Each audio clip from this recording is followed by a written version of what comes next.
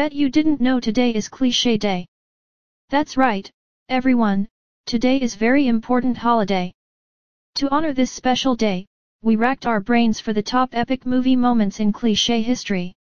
While we could go on and on with film clichés that we literally can't even with anymore, braless women running in horror movies, anyone, we went a different route and thought of all the classic clichés we actually love. From airport love scenes to movie makeover magic, here's a list of the best clichés we secretly hope will happen to us. Ah, yes.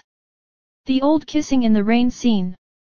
The Notebook and Spiderman are killer examples of this epic movie cliché.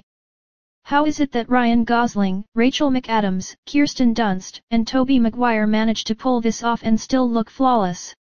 Shout out to us normal folk who get runny mascara and frizzy hair at the sight of a single raindrop.